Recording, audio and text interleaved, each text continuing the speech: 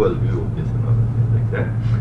But so what we are saying is that if similar to how you may study moduli spaces of principal G bundles on a three manifold, possibly with boundary, you can take one of these rings of S integers, take some p-adic Lie group, and study a moduli space of continuous representations of the fundamental group of this arithmetic threefold.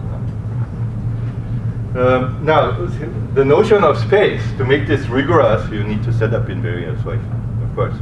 So one way of doing it, which I think is quite reasonable, is I'm not sure who first did this, but there's a paper of Chenevier where he sets it up, a version of this very carefully as a p-adic analytic space, and that's a reasonable foundation. There might be other approaches as well. But of course, what we're saying is that this kind of moduli space is quite similar to this kind of moduli space. And this is very, very interesting because, of course, an arithmetic threefold, even if we like these analogies, is quite different from a topological three manifold. But there are many ways in which, if you look at these moduli spaces, they're actually much more similar. Because this pi1, this is not actually finitely generated, but it behaves, well, we don't know it to be finitely generated, but for all practical purposes, it behaves like it's finitely generated. So this moduli space is very much like the moduli space of representations of simply a topologically finitely generated group. And in that sense, the structure of these is actually much more similar. So if you just look at the spaces from the point of view of these moduli spaces, many of the distinctions disappear other than the fact that the fundamental group in the arithmetic case is more complicated. And and then you have to look at non-Archimedean geometry rather than Archimedean. Now, so I just wanted to insert a few remarks that, of course, the local version of this analogy has been very important in number theory for the last 25 years. These are the study of deformation spaces that go into all these modularity lifting theorem. And so the deformation theory of Galois representations was, of course, inspired by people studying representation varieties of fundamental groups. A few other remarks is that one class of global moduli spaces of principal bundles and arithmetic scheme that has been studied at least somewhat carefully is principal bundles for pro-unipotent algebraic fundamental group of varieties. So these kinds of non-abelian cohomology varieties have been applied to Diophantine geometry over the last several years. But for the moment, for today, so all of these are somehow similar and probably should be studied at once. We're going to discuss mostly this kind of moduli space. So this is H1 with constant coefficients. Here, this is actually a varying coefficient. This is a constant coefficient, so that's just a moduli space of representations. Right. Okay. Now, but pursuing this, what I refer to as the more fundamental analogy between moduli spaces of bundles on three manifolds and on the arithmetic topological or arithmetic three manifold, the thing to point out, to take note of, is that in fact, in topology, these kind of moduli spaces of principal bundles also carry global functions. What do I mean by global? I mean versus local ones. Local ones are things like holonomy functions around knots that are somehow localized around a single knot. But they also carry all kinds of global functions, and physicists have studied them for many different reasons for many decades at this point. And of course, for number theories as well, there are global functions on moduli spaces that we try to understand. And the old one that's very, very hard is to try to understand L functions on these moduli spaces of representations. But the easy one is transagonal function. So we've looked at one version of that already, and I'll try to just describe that in greater detail in a few minutes. But first, maybe I'll give a lightning review of L functions, because I guess there are some people more who are topological or more in physics in the audience.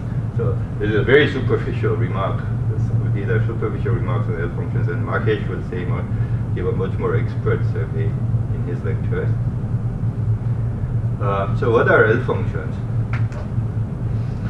So I'll remind you that L functions are simply topological invariants of an arithmetic scheme and a locally constant sheaf of A modules.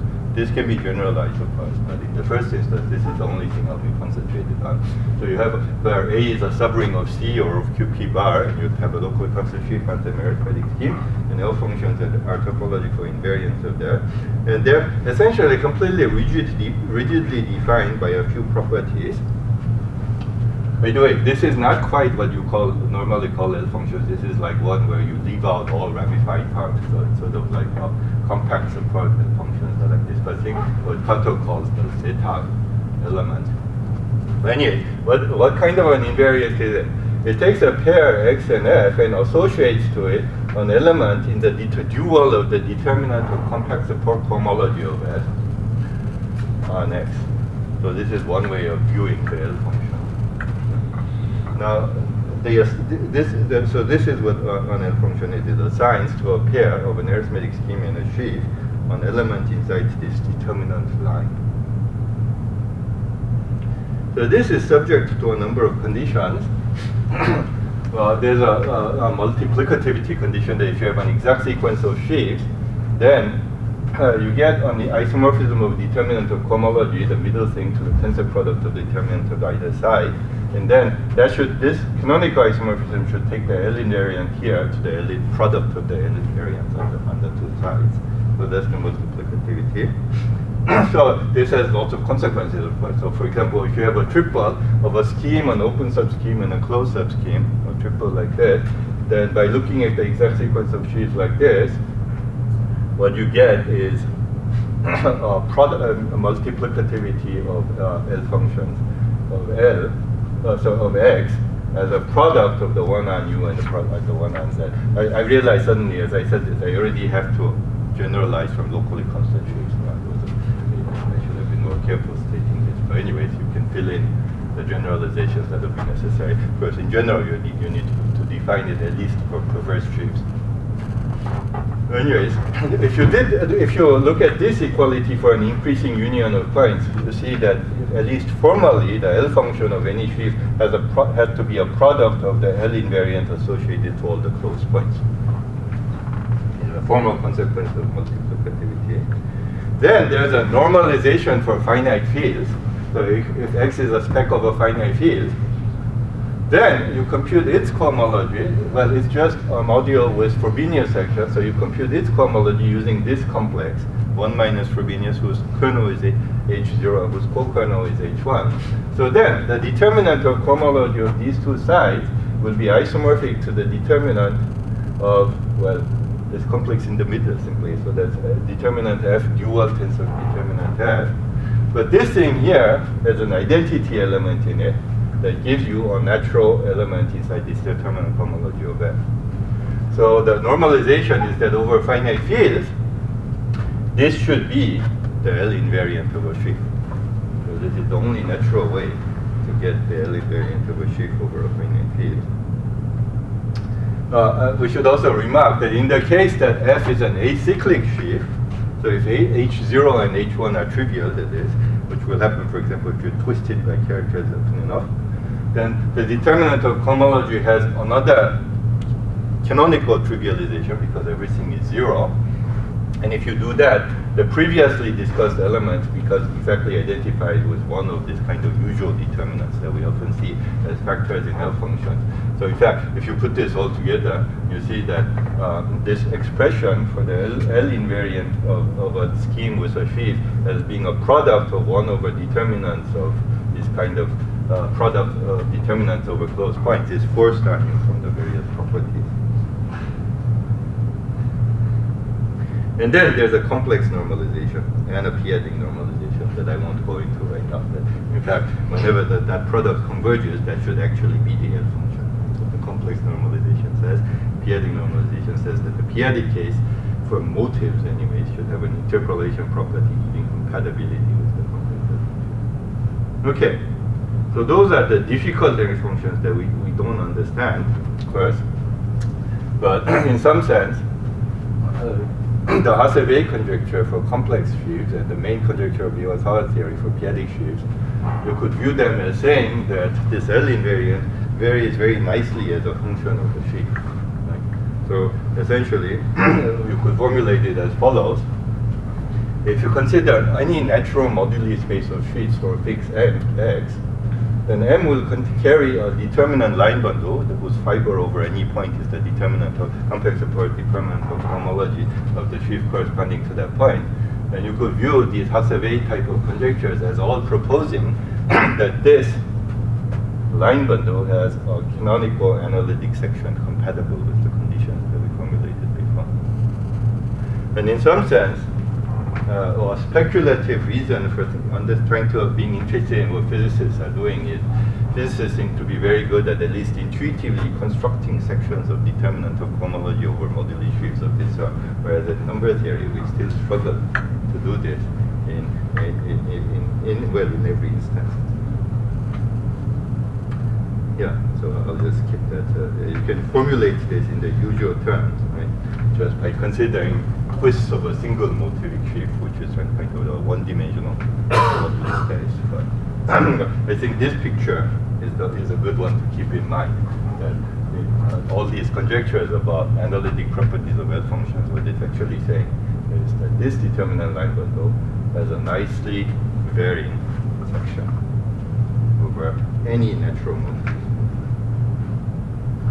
Okay, so now finally, let me describe the Chern-Simons functional, because somehow, as we all agree, I think that L functions are global functions on moduli schemes of sheaves, but they are very difficult to study. But the arithmetic Chern-Simons functions are very easy, and we'd like to somehow maybe investigate the relation between the two. So I'll just remind you how it goes. I gave you already a specific case.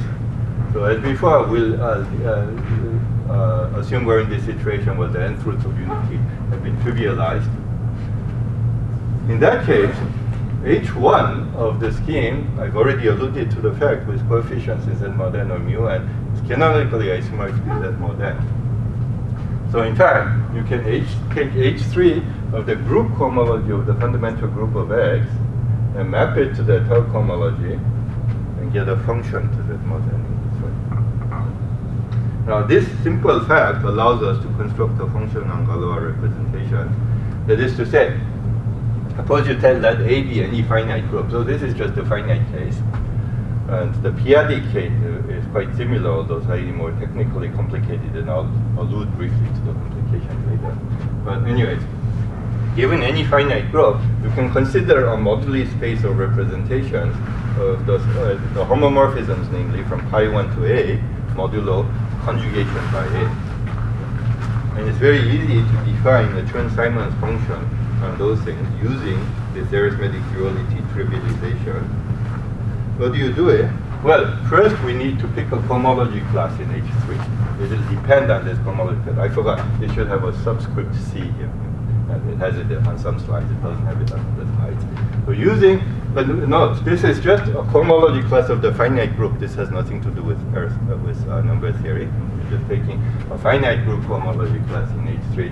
And in topology as well, people are used to this idea that the Chern-Simons function depends on a group cohomology class. So you use that to define a function on the moduli space. Namely, it's very easy. You just, given any representation, you take this, namely homomorphism from pi 1 to A, you pull back this cohomology class to an H3 class of pi 1, and then take the invariant. So you get a function. So that's all. So that's the general Chern-Simons function with finite coefficients. Example is essentially what we did earlier. So if A happens to be the cyclic group Z mod n, then we can take H3 class as being A cut product delta A, the Bobstein of A, where A is, this little a is simply the identity regarded as a H1 class. Sorry, I mixed up mu n and Z mod n. So in this context, it should just be Z mod n. Sorry about that. And then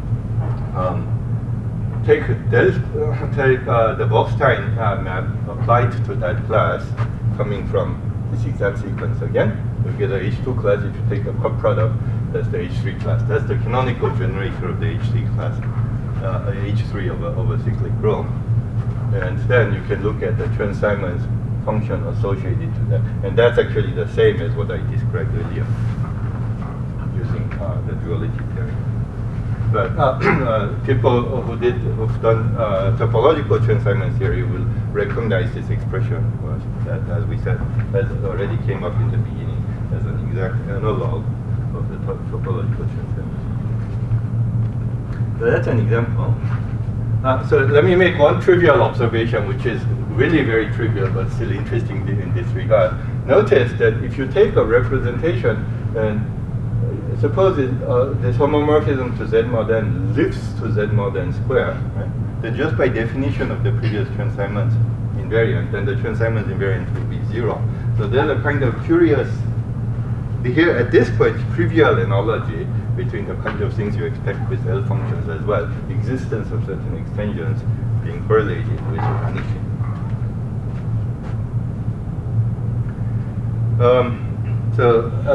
Let me also briefly describe the case of transaminds functions for these arithmetic free manifolds with boundary, because you'll also need this to compute the transaminds for this compact case. Namely, so if you have this case where you have S integers, remember I denoted by boundary of X as the union of the spec of the completions at the places in S. Pi S is pi 1 of XS, and pi B are the Galois groups. I think I already used this notation. And we'll also fix a collection of homomorphisms from pi V to pi S coming from a bunch of embeddings. We'll also assume that S contains all places dividing N. Now, for this discussion, we need to fix actually a 3 cocycle. It doesn't suffice just to fix a cohomology class, although it's canonically independent of the representing class. You do need to fix a cocycle for the discussion. So then, how does this transaminds functional with boundaries go? Well, in addition to this global moduli space of homomorphism from pi S to A, you also have local moduli space consisting of these local homomorphisms from the local Galois group to A, modulo diagonal conjugation. And of course, there's a restriction map from one to the other. Any global representation can be restricted to a collection of local representations. But the point is that pi sub S, remember, that's my notation for collections of local representation. Pi of S. But remember, if you're given any collection of local representations, and you use any one of them to pull back the cocycle, the local field has no third cohomology. So this class in Z3 is trivial. So what you can do is you can look at the inverse image of this class inside the 2 cochains modulo the 2 boundaries. Then you see that this is simply a torsor for H2, because the kernel of this thing is where the choice will be well determined up to H2, which is exactly over a local field that's Z mod n. So if you take these choices over all V, then you get a torsor for the product of H2s over the places of S, that is product of Z mod n's. And then you can just sum up that torsor, push that torsor out using the sum map, and get a single Z mod n torsor varying over the moduli space of local representations. So that's the analog of the transaminds line topology. Transaminds line. On the other hand, if you have a class that actually, if you have an actual global representation, you can solve this equation globally, because over the S integers, H3 is again 0. Once you have an open curve where S contains all the places dividing N, then H3 is again 0, so you can solve this equation globally as well. And then take the global solution and restrict it locally. And then you get an element of this torsor over the collection of local representations restricted from rho.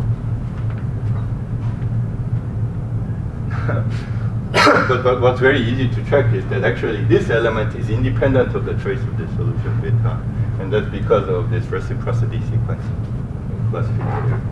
In fact, you get a canonical element that only depends on your scheme and your representation. It doesn't depend on the solution of this co-boundary equation, global co-boundary equation. So then as rho varies, you can view this as a canonical section of this torsor over the boundary moduli space pulled back to the global moduli space by the restriction method, because you're associating an element of the line of the torsor over the local moduli space for each global room. So you get a section of that space. Let me remark briefly, in topological Chern-Simons theory, what does one do? One takes this kind of Chern-Simons lines, elements inside Chern-Simons line, then do an integral over all the rows that restrict to a specific boundary representation. That way you get a quantity that only depends on the boundary representation. And then as rho S varies, you get a section of the torsor over the boundary moduli space by integrating over all global representations that restrict to the same thing, one for every rho S, and then you let the rho S vary. Now this is this so-called quantization of this situation, or from the point of view of topological quantum field theory, this is the state inside the boundary vector space that the theory assigns to the three-manifold XS. One can study analogs of this over the number field as well. I haven't done it yet, except for the trivial boundary case. But I think an interesting question is what kind of rows one should be integrating over here. But anyways, we can discuss that later. For now, let me remark that if you have a representation of the fundamental group of the compact all spec OX as a whole, you can certainly lift it to a representation of the ramified Galois group. Right? So in other words, you get a lifting using this quotient map from the moduli space of representation of pi 1 of x to the moduli space of representation of pi 1 of xs. Right? So over here, we just said that you get a Chern-Simons section inside the boundary torsor space of xs. On the other hand, for every v inside S, here this representation is being assumed to be unramified everywhere. So for every v, there's also a representation of the unramified local Galois group induced by rho. So then we can also solve this co-boundary equation over the unramified Galois group, because for the unramified Galois group, H3 is trivial, but H2 is also trivial. So this solution is also independent of your choice in a certain sense. So you get, by summing up all these unramified trivialization, you get another element of the torsor. And so we can take the difference between the global ramified trivialization and the local unramified trivialization. So theorem, this is actually, in a sense, it's a triviality, it's pure formalism, or just a way of computing compact support homology. It's actually, it says that the Chern-Simons invariant of rho can be computed by taking the global trivialization, the section of the Chern-Simons line obtained from the global ramified trivialization, and subtracting the sum of the local unramified trivialization. So this is a precise analog of the decomposition formula for Chern-Simons invariant that you see. As I said, the key point is that this computation is simply the difference between two trivializations, a global ramified one and a local unramified one. You can use this idea to compute it. So here's an example. I'll say this very quickly. If P is congruent to 1 mod 4, you take that imaginary quadratic field Ft, depending on the T positive square free integer prime to P. Well, then if you adjoin the square root of P to Ft, that ends up being an unramified extension. So that gives us a character of the fundamental group of OFT. So rather easy, well, not so easy, but elementary but difficult actually computation to do. The Chern-Simons invariant for this trivial, this canonical co-cycle and the cyclic rho that we discussed earlier, evaluated at rho 2. Rho t is 1/2. It's non-trivial if and only if this Legendre symbol is -1. So it was the reason for computing this is for a while I was worried that the Chern-Simons invariant was always trivial. Anyways, it was nice to come up with collections of examples like this, and now we have other examples as well. But for example, so this is a trivial corollary. I'm sure there are other ways to see it, but it's just sort of illustrating a certain perspective obtained from this theory. Is that if, as a corollary, if the Legendre symbol of t at p is -1, then this thing here, this extension will not embed inside an unramified Z4 extension. So that's a simple consequence of that computation. Okay. So there's a periodic version of this, which maybe I'll skip for now. We can discuss this for people who are more interested in the afternoon. It works exactly the same in many senses. You get a ZP tensor over a local moduli space in such a way that for global representation, you get an element of the Chern-Simons line over the local restriction of the global representation. But I will make this following remark. The key point of this is that what we get is that you can take, for example, a continuous Galois representation in GLN of ZP, and then twist this with various powers of the cyclotomic character, and you get essentially continuous functions defined as ZP star in a rather elementary and non-trivial way, at least. I think the function is non-trivial, at least, although the construction is elementary. And these kind of things are supposed to be rather difficult to do, and that itself, I think, is a very interesting aspect of this theory. Okay, so that's pretty much all I wanted to say. But maybe what I'll conclude then with a bit of extremely speculative motivation. So the remainder of this slide, the remaining few slides are all complete nonsense, so you should tune it out if you get annoyed by this kind of nonsense. Well, I'll say it anyway, since we're here at this workshop to discuss. I'll say this nonsense anyway. So the motivation